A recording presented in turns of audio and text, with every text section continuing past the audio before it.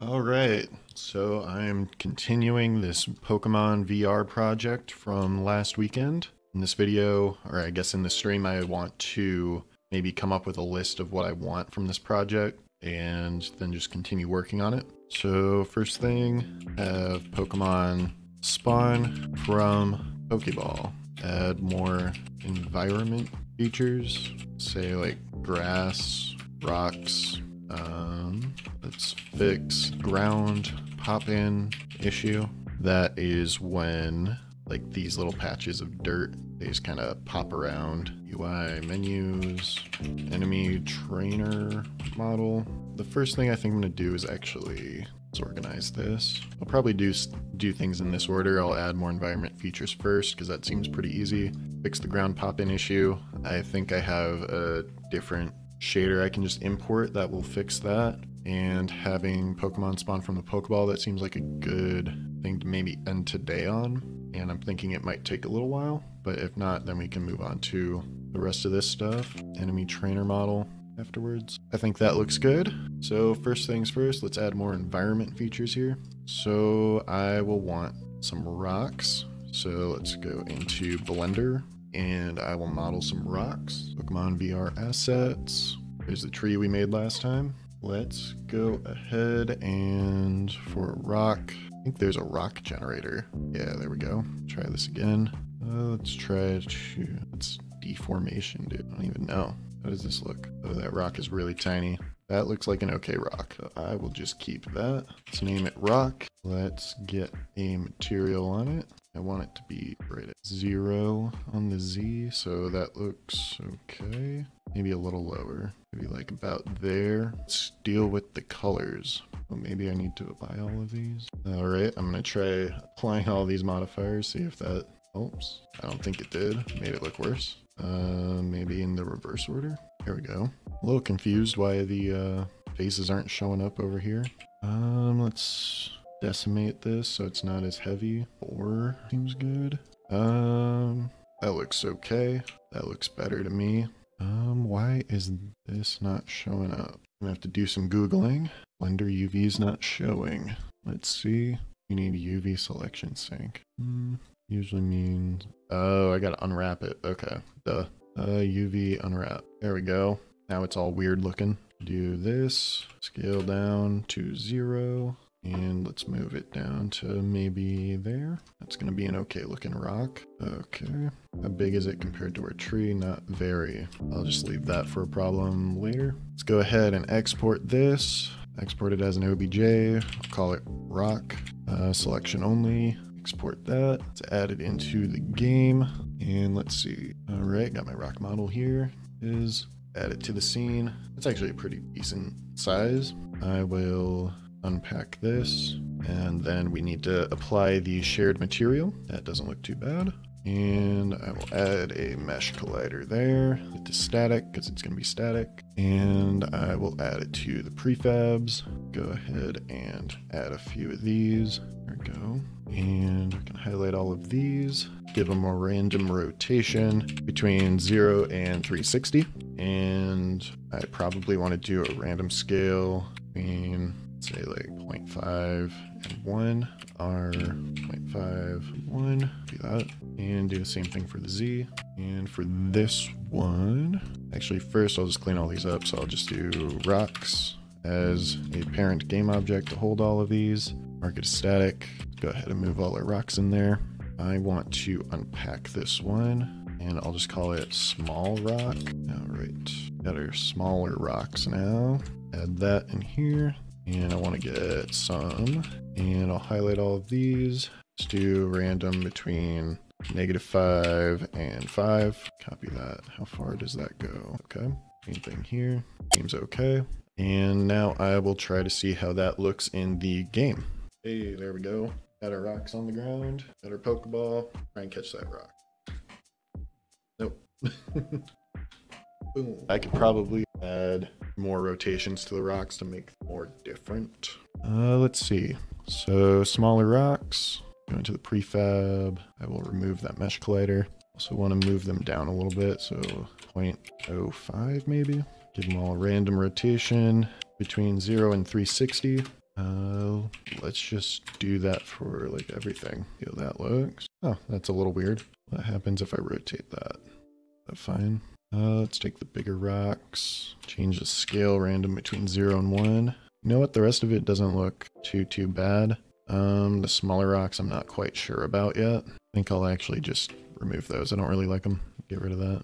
All right, that looks a little better. Yeah, got some neat angles out of everything, so cool. Maybe I can expand this forest a little bit, duplicating this tree a bunch of times. Maybe we can take one of our rocks, move it over here, can try to increase the scale, make a mountain, maybe, make some mountains. Nice, we got a mountain range. Let's make another empty game object. I'll call it mountains for those mountains that we created. And I want to do random rotation from 0 to 360. Random scale, let's do 8 to 12. Yeah, that doesn't look good. Let's see how it looks in the headset though. All right. Yeah, I think I might need to use some more detailed mountains.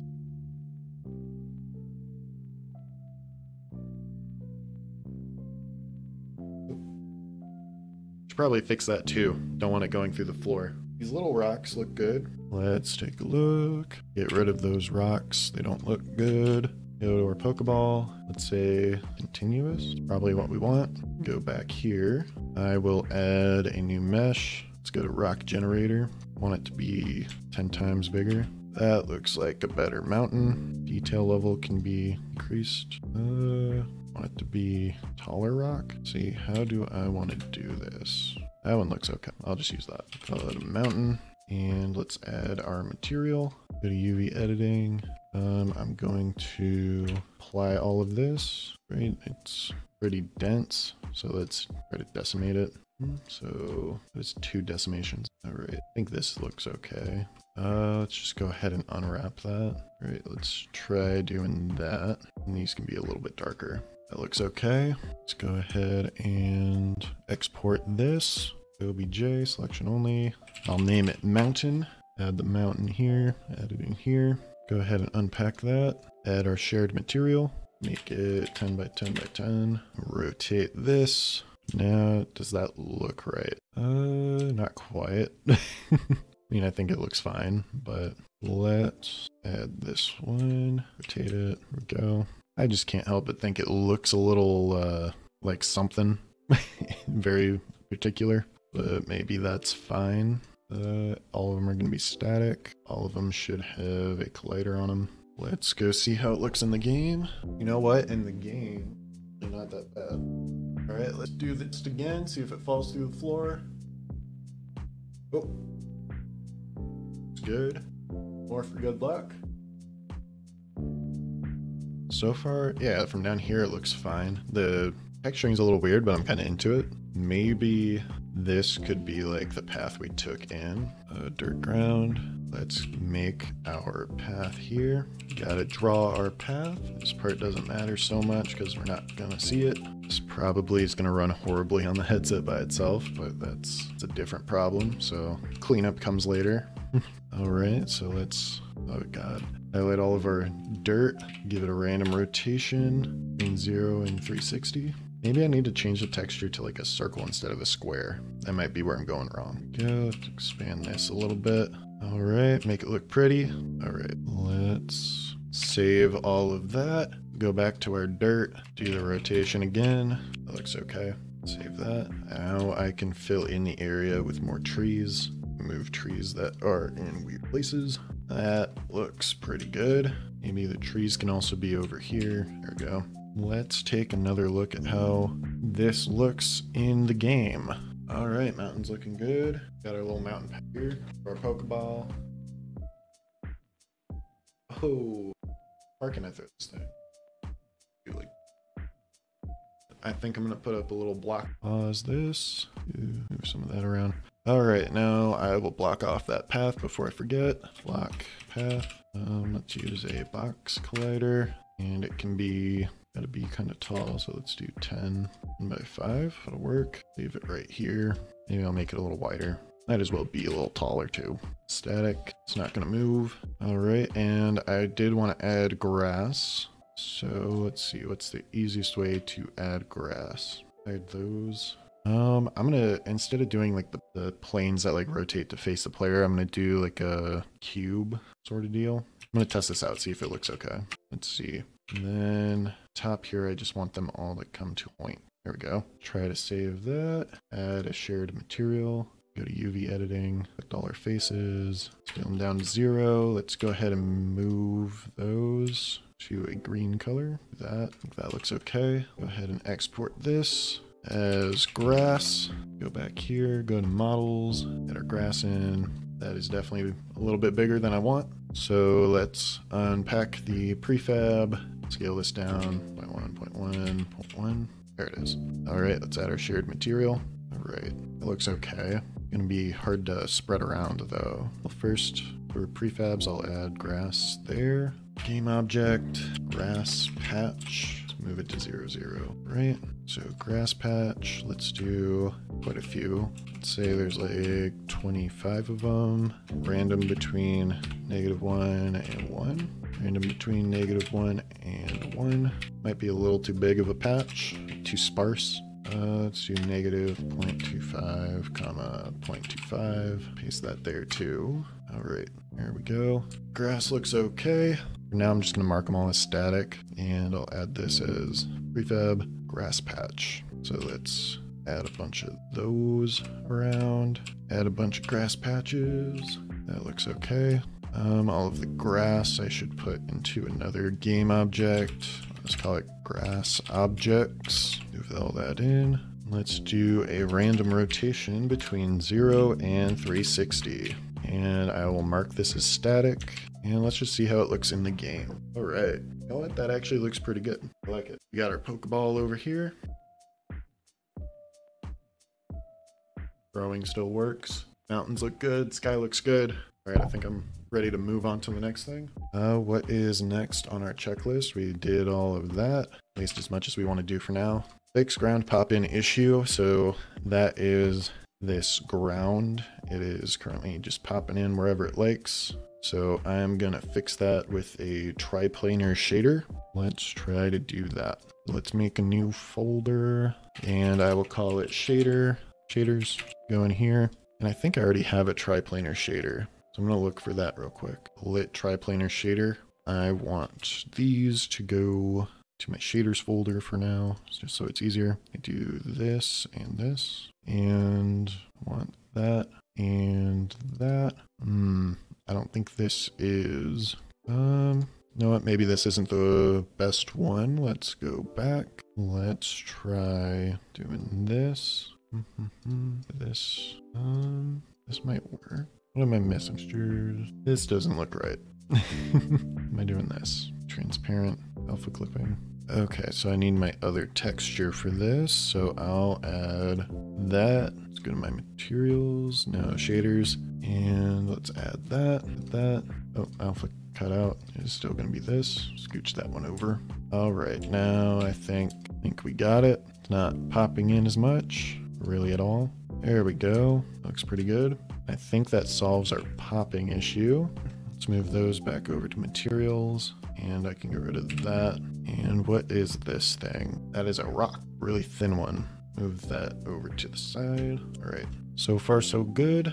Got number 2 fixed. Let's see what the next thing is. Have a Pokemon spawn from the Pokeball. All right, so let's add a Pokeball controller here. And let's delete everything we have. Just add a bool for was thrown. The default, let's have that be false. Let's see on update, if was thrown, and let's get our rigid body here. So rigid body, let's call it RB. And in awake, we'll do get component rb.velocity.y is less than, say, it's -0.1f. We'll need to spawn a Pokemon. So maybe I need a public function for throwing. So let's do public void throw, then was thrown will be true. And I'll say debug. Actually, let's just destroy the game object if that happens, just for testing, just for now, right? I all did that. Let's see, select exited. So on select exited, let's do our throw function. And let's just see how that works. See if it works at all. Got our Pokeball. Go. All right, I think it disappeared, so that's good. Try that again. See if I can get a better throw out of it. Maybe I need to do an invoke instead of just immediately delete. Oh, yeah, looks like it did it. So let's do a function called spawn Pokemon, and we'll do invoke name of spawn Pokemon, and we'll do it like, I don't know, half a second later. And let's go back here and see how that looks in the game. All right, go Pikachu. And then after that disappears, it'll the Pokemon will come up. All right, let's work on what our Pokemon are gonna look like. So let's make a new folder first. I'll just call this Pokemon, and we'll need some artwork for the Pokemon. So you know what, just for the purpose of proceeding, I'll just make my own for right now. It's not gonna look good, but it will let us continue. I'll go into GIMP here, and let's make a new, let's say 512 by 512. Get rid of that, add this front, and I'll just try to draw a Pikachu, I suppose. Let's do this, go. Now let's add a face for him. All right, and we can add his body. Pikachu's a little chunky, that. And I think I'll go ahead and just start adding the features now. So let's bring go. Pikachu should have bigger eyes than that. Otherwise, it's just creepy. Maybe big eyes are creepy too, though. Oh god. This is going to turn into a Pokemon horror game. So you're welcome. Here we go. Give him his red cheeks. Let's do Alpha 2 selection. Tips of his ears are black, I believe. I'm doing all this from memory. I'm not looking anything up. Little mouth. That looks fine. Let's duplicate the layer and call it back. There we go. And he has some marks on his back, so let's try that and save this. So let's just drag those in here. Alpha is going to be transparency, and I will create my Pokemon. I'll call it Pikachu. Zero it out. Let's add quad. I'll just call this front. Add another one called back, and it will be rotated 180 degrees. And I want another one called visual. Put those in there. Move the visual up. Move it over here. And I need a new material for the front and back of Pikachu. Let's just do Pikachu front, and I'll duplicate that. Call it Pikachu back. Front is going to use front of Pikachu. Alpha clipping turned on. So which one's the front? Whichever one's the front. There you go. Awesome. Let's just delete that, and then I'll duplicate this one. Just say back, and let's assign the back of Pikachu there. There we go. Now we're cooking. All right. So I'm gonna want to save this in my prefabs, and I'm just gonna name him Pikachu Test Pokemon, just as a placeholder until we actually put like normal Pokemon in, or what Pokemon will be. All right, so now with my Pokeball, I will need to add public game object Pokemon to spawn, and let's say spawn Pokemon before you destroy this object. Let's do a game object called Pokemon equals instantiate Pokemon to spawn Pokemon.transform.position equals new vector3, and let's do the transform.position.x here, the 0 height, and transform.position.z of this Pokeball. And I think that will do it. So I just need to assign my Pokemon. Name this Pokemon Art so I don't get confused. Pokemon, Pokeball, add my Pikachu there. All right, let's see how this looks in the game. All right, got my Pokeball. Go Pikachu. Oh, hell yeah. Got my little guy here. Came from both sides. Not doing much, but he's there. All right, I want to run that back one more time. Try this again. Back up. Go Pikachu. Maybe wait like another half a second before throwing him out. I'll add that like half a second. So let's say like a full second later it'll spawn. Let's go ahead and Try this again, see if that half second makes a big difference. Back up, grab my Pokeball, go Pikachu. It does make a big difference. Maybe like a 0.75. And I can just spawn a bunch of these, actually. So let's have some fun with it. Let's do this. Spawn a whole lot of them. Oh shit, they're all rolling away. Go Pikachu. Oh shit, Pikachu's right there. Go. Ow.